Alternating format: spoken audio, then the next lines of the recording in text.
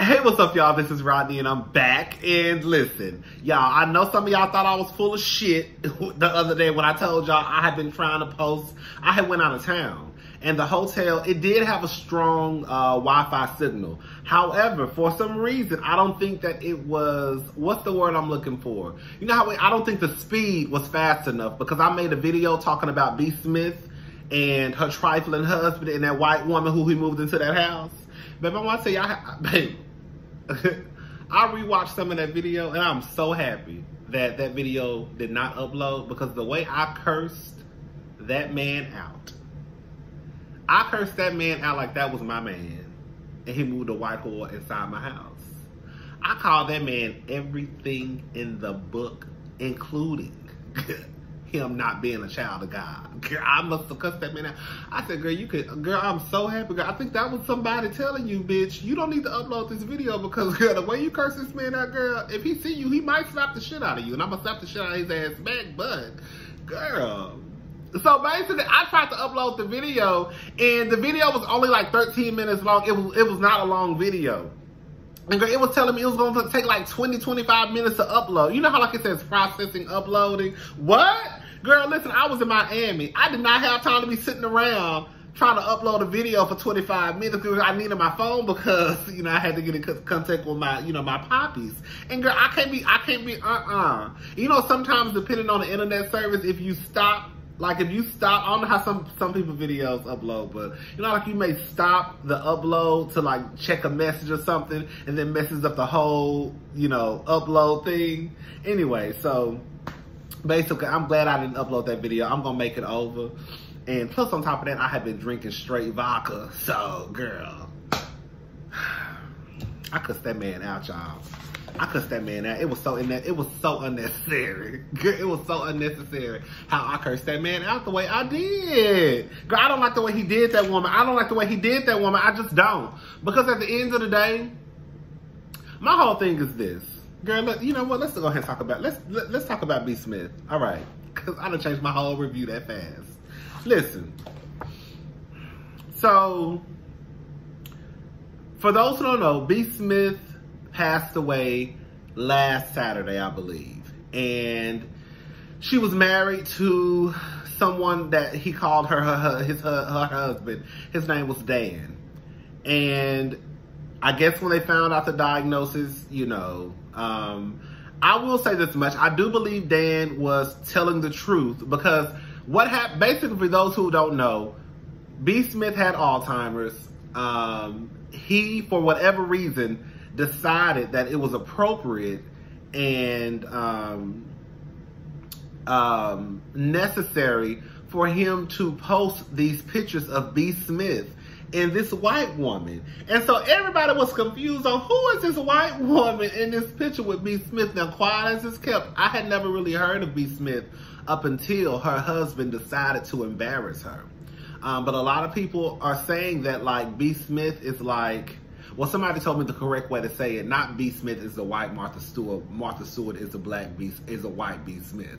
So, B. Smith, gorgeous, I think ex-supermodel. He starts to post these pictures, and then that's how we found out that, you know, she had this sickness, this illness.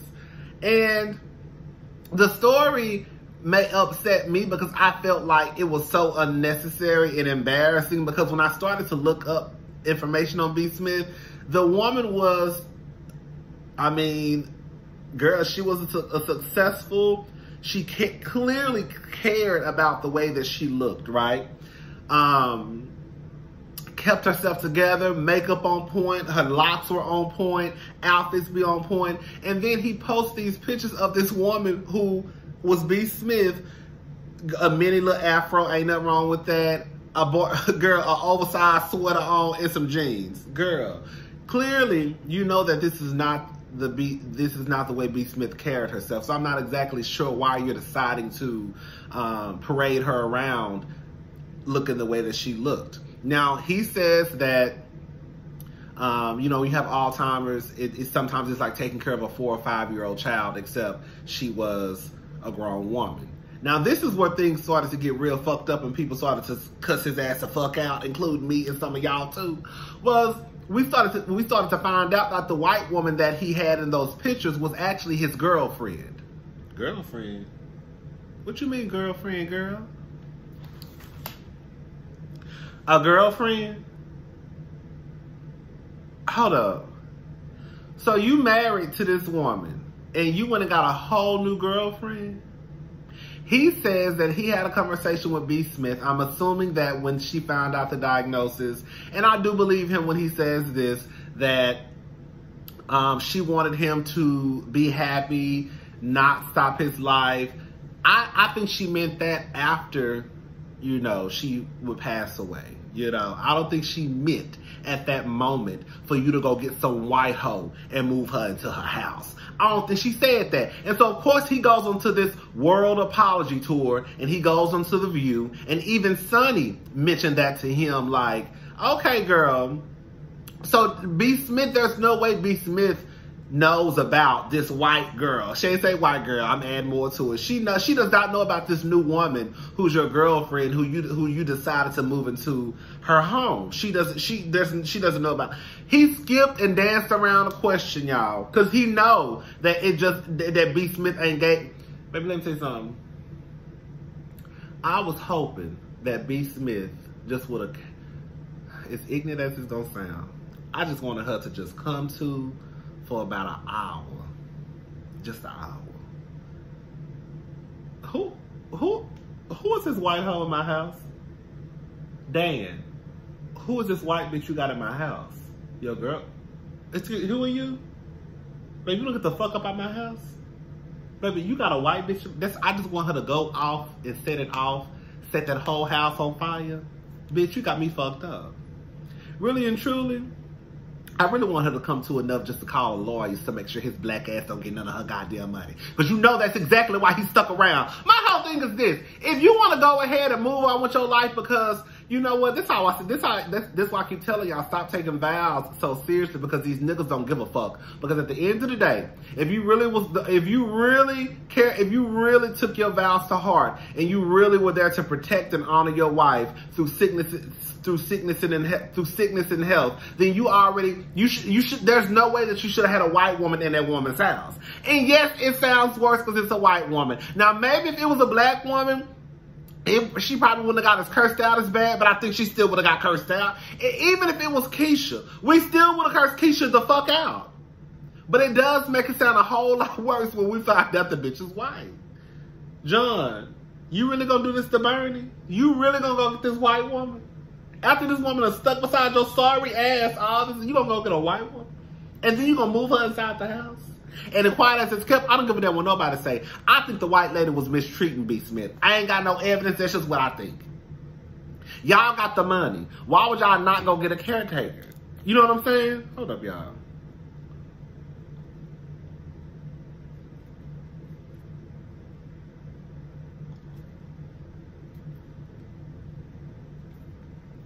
Why would y'all not go get a caretaker? It's one thing if you trying to take care of mama or daddy or big papa or grandmama, and people don't have the money to get a caretaker, so you have to rotate through family members and all that stuff. That's one thing. That's a different situation. But when you have the funds, when you have the coin, I'm not exactly sure why you would not go get someone who specializes in this type of situation. Like this is what they do. This is their job. You see what I'm saying? So you're putting on this unnecessary added stress onto you, trying to become this victim when you didn't even have to be. And if you felt as though, he said this out of his own mouth, his life shouldn't have to stop. Basically, because my life shouldn't have to stop because this bitch got sick. That's how I took it. That's what he was saying. My life should not have to stop because my wife now has this ill. What about my life? Bitch, what about your life? Bitch, what about your life? Bitch, your wife is the one who has... You sound just like motherfucking Nene. I'm cursing too much. I'm cursing too much and too hard. You sound like Nene. Nene, you ain't the one who got the cancer, girl. Your husband is. Dan, you ain't the one who got your wife is. Yes, it ain't about you. And this is what you signed up for. And if it was that big of an issue, why didn't you just divorce her? Why didn't you just, I know why, because you was going to stick around. You was going to stick around and make sure you got that goddamn money. But guess what? That white woman, she about to wipe your ass out of that money. Go ahead, Alexis. Go ahead, Sue, Trudy, and whatever your name is, girl. Go ahead and get that. Go ahead and get the money. Go ahead and get it, because girl, she got.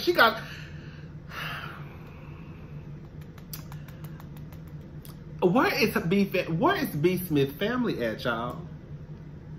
I know she got to have a cousin, a sister, a line sister. Girl, I know she an AKA, a Delta, a Zeta something. She got to have a Zeta sister, a Delta, somebody. I know she got a sister. I know she got a favorite cousin. Why I ain't heard nothing from nobody? Y'all know y'all. And remember I mentioned B Smith because for some reason she was on my mind. Like after the whole thing happened, and we found out that he was basically disrespecting his wife and making her look like a goddamn fool. Like one day I was like, I wonder how B Smith is doing. And so I got online trying to see if I could find any updated articles, and I couldn't find nothing. And then, you know, of course, this past Saturday I saw that she had passed away. But I just don't understand, like, niggas ain't shit but hoes and tricks. You got some good, let me say something, you got some good men out there, okay?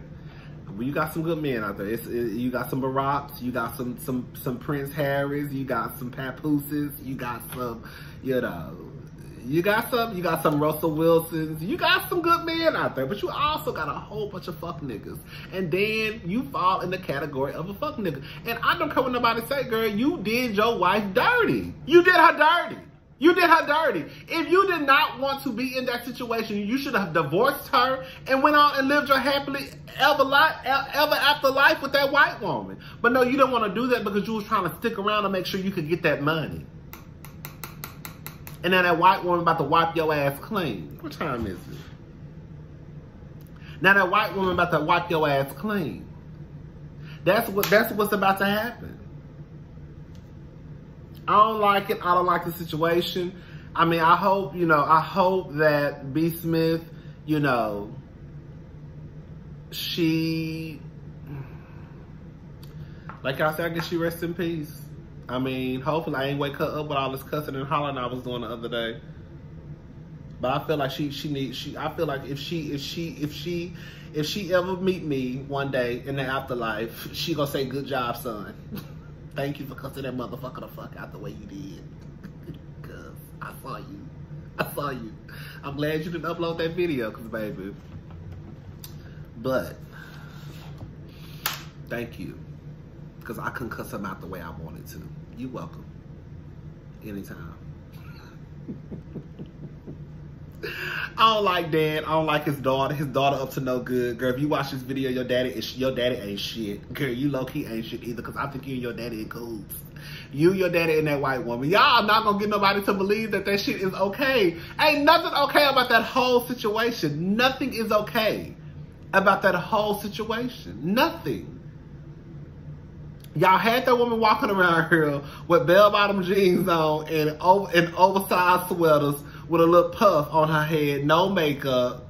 And I understand, like, the last thing you probably want to do is worry about trying to put some makeup on somebody who, you know, is not, I guess, mentally there, I guess, for lack of better words. Like, I don't know. But I think they should have just let it be what it was going to be. Like, okay, my wife has this diagnosis. You know, we can let the world know, but we will not embarrass her. We will not, you know, parade her around. We will not make this situation worse than what it already is. Bitch, I already done let a white woman move into my wife's home. You see what I'm saying? I've let you move into my home, and now I'm gonna take pictures and put them on the internet and expect everybody to hip hop hooray for what we got going on, when you know that shit just didn't seem right. That white woman went over there and got you looking like a goddamn fool, Dad.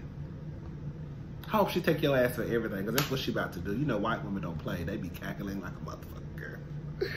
She said, this is exactly what she said. I know that nigga weak. He a weak nigga. I'm gonna do what I want to do with him. And I'm gonna move into this nigga house. And ain't nobody gonna do a goddamn thing about it. And guess what? Didn't nobody do a goddamn thing about it but curse and holler and scream. And guess what? She still stayed in that house, B. Smith house, that she probably ended up paying for. Quiet as it's kept. Anyways, I don't know who worse, B. Smith. I don't know who were Dan, Kevin Hunter. These niggas ain't shit, bitch. You think you married somebody for better or for worse, and you think that a motherfucker gonna protect you, and the truth of the matter is the protection you need is from your goddamn husband. Because them the ones who be embarrassing people. Anyways, y'all, I guess I'll do Real Housewives of Atlanta review when I get off, girl. This was not supposed to be about B. Smith. But, yeah, that's all I got to say, y'all. I'll talk to y'all later. Bye.